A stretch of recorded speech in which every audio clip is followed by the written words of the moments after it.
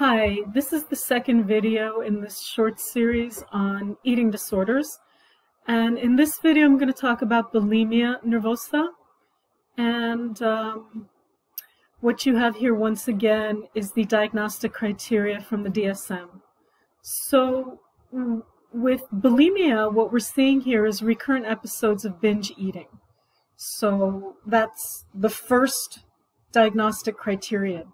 And when we say an episode of binge eating, it's eating a lot in a short period of time. Discrete means limited period of time, an amount of food that is definitely larger than what most people would eat during that time, and a sense of lack of control over eating during the episode. So once a person starts, they can't stop. Or they feel like they can't stop, they lose control. And for criterion B, recurrent inappropriate compensatory behaviors. Now, what does that mean? A compensatory behavior is a purging behavior, we could call it a purging behavior, which is typically vomiting, misuse of laxatives, diuretics, other medications, fasting, excessive exercise, or any combination of these. So somebody might have a huge out-of-control binge and then vomit and take laxatives, maybe take diuretics, maybe exercise for 3 or 4 hours, and then decide on, starving or fasting tomorrow. So, and what we have here is frequency, duration. And in D, we see that self-evaluation is unduly influenced by body shape and weight. So, in other words, somebody's sense of herself has to do with what she sees on the scale. So, 5 pounds up, and she hates herself, she has a horrible day, she feels terrible, maybe which might actually lead to more binging and purging behaviors. And on a day where she's feeling low weight, maybe 5 pounds under what she normally is, she's gonna feel better about herself. Probably not great, but better about herself. So her entire sense of herself is reliant upon her weight. In bulimia, we typically see average or slightly above average weight. So when you see somebody who's really underweight and tells you that she binges and purges, you're more likely looking at anorexia, binge purge type. And with bulimia, you're usually looking at somebody who is average to slightly over average weight. And that's because you can't rid the body of that amount of caloric intake. All of the purging is going to get rid of maybe 50% of the calories.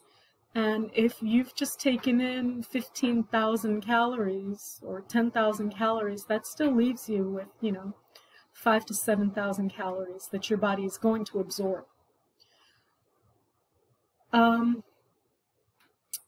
Typically, the onset of bulimia is about the same as anorexia, often a little later. So, the eating disorders used to actually be classified under disorders usually appearing in infancy, childhood, and adolescence. So they were childhood disorders because they typically appear before the age of 18. And again, often we're going to see this with pubescent girls or teenage girls, and sometimes what happens is girls find out about say vomiting as a way to get rid of food. Either they hear somebody vomiting in the bathroom stall next to them, or their friends tell them about them, or they hear about it somehow, and they try it because they want to eat good stuff. There's, ice cream and cake and whatever. They want to eat, they don't want to gain weight. It seems like a good solution, seems like a good idea at the beginning. But then it becomes a cycle. There are some problems that are cyclical.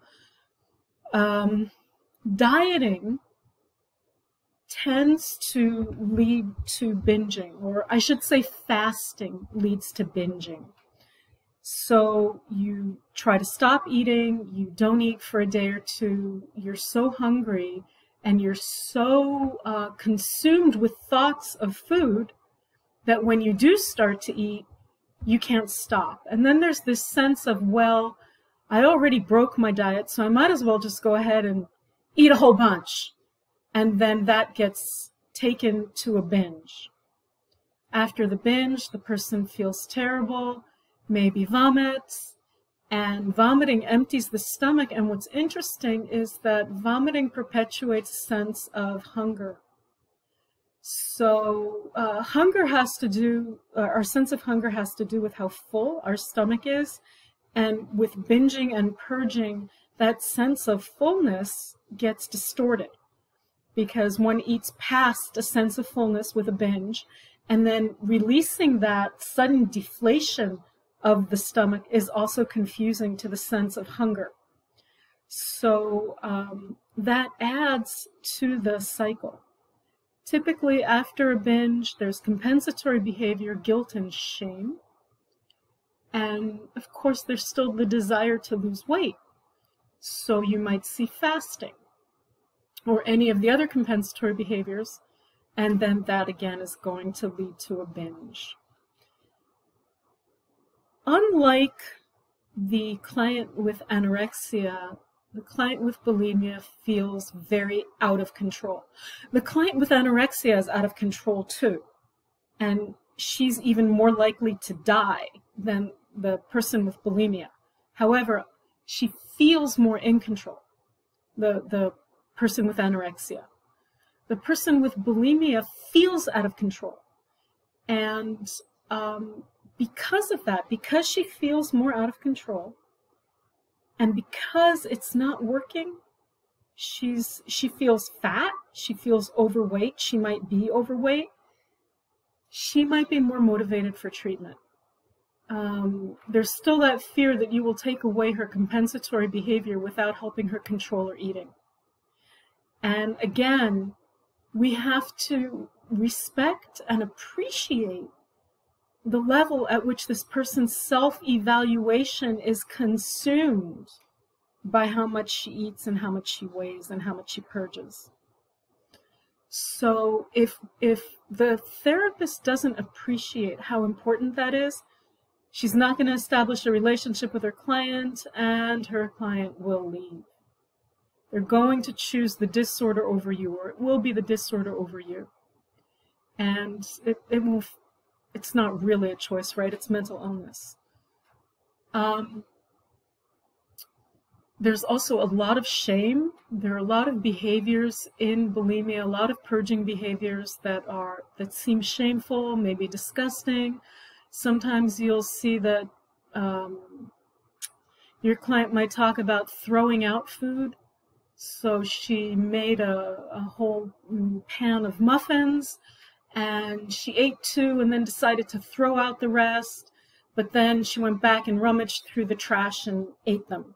And then she took laxatives, or threw up. So all of these behaviors have a level of, they're not socially acceptable.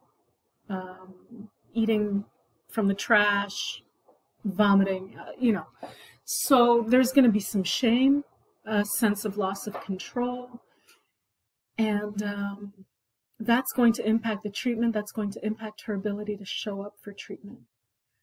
But this client, we don't want to conflate eating disorders in general, because this client her treatment is going to be very different. We want to restore a sense of control for her. And sometimes that means helping her not binge so that she can not purge. At the same time, you're guaranteeing your client that your goal is not to make her fat. That is not your goal. And you can say that honestly because it is true. Typically, people with bulimia struggle with other disorders. Sometimes personality problems, relationship problems, addictions. There's a very strong sense of addiction both in bulimia and in anorexia. In bulimia, if you think about it as a kind of addiction to food, along with an obsession with being thin or a need to be thin and loved, then you can see how the person tries to stop, gives into temptation, eats, regrets, has shame and self-loathing, tries to stop again, is consumed with craving, goes back to eating.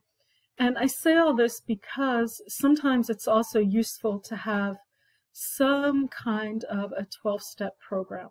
I'm not saying that eating disorders are addictions, but I am saying that sometimes 12-step programs can help with recovery, partly because people call one another on their issues and on their behaviors and hold one another accountable. And sometimes it feels like only another person who's having the same experience can hold one accountable. It's not the same as therapy, and it doesn't mean that the person has an addiction, but it is sometimes a good adjunct to treatment. Okay, I'm going to end this video on bulimia here. Thanks.